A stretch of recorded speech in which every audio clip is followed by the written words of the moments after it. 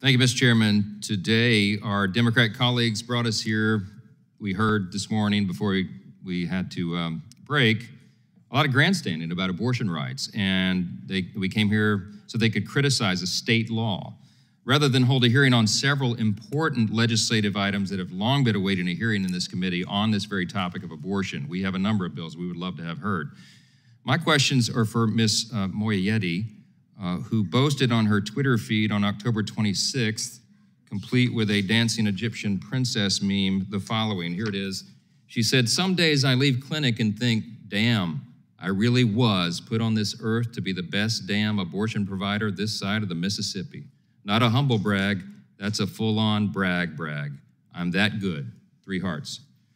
Well, with those credentials, ma'am, I'm really glad you're here, at least on video, and I really wish I had a full day to ask you some questions. But let's start with the written testimony you submitted for this hearing.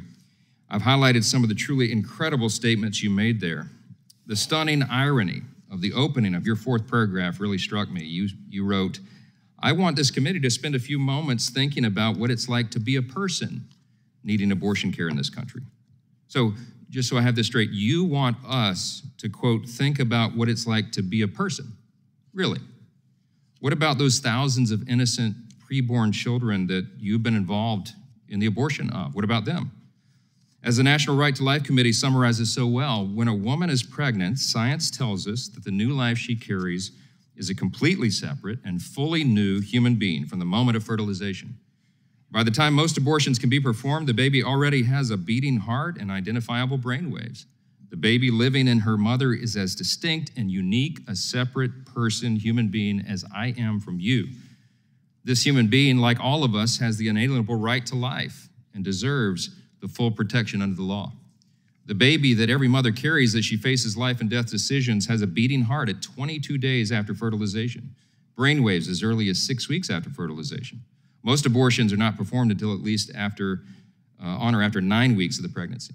This is a model of a 10-week-old preborn child. It obviously is a child. If you look at it at this stage, he or she has fingers and toes.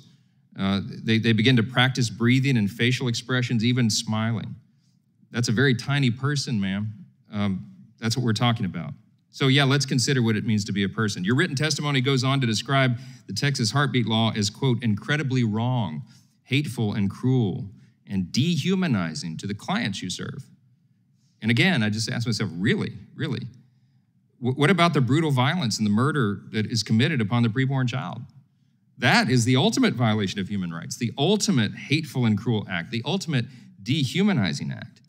It's as if the world is upside down. I was particularly stunned to read the conclusion of your written testimony, ma'am, where you said, quote, "Abortion is love. Abortion is a blessing." What a twisted thing it is to suggest that the murder of 62 million innocent preborn children in this country is a blessing. Whether you or your friends acknowledge it or not, abortion is the horrible violation of the most essential truths and commands of our Creator. Scripture clearly teaches, and our Declaration of Independence plainly affirms, a self-evident truth, not an opinion, but a self-evident truth, that we're all created by God and given by Him the same inalienable rights, beginning with the right to life. Congress has a duty to protect these fundamental rights and the lives of the preborn because they are unable to protect themselves. To put it bluntly, our duty is to protect these innocent children from the unimaginable callousness, barbaric violence that is done at the hands of the industry you represent. All life is precious. Because we're all made in God's image, every single one of us has inestimable dignity and value, and our value is not related in any way to the color of our skin, the zip code we live in, how good looking we are, where we went to school. Our value is inherent because it's given to us by God. It's a biological reality that a preborn child is a member of the human family, and more the American people understand that. On October 9th, Ms. Moyeti, you tweeted, "It's okay and healthy to have sex for pleasure. Birth is punishment for pleasure."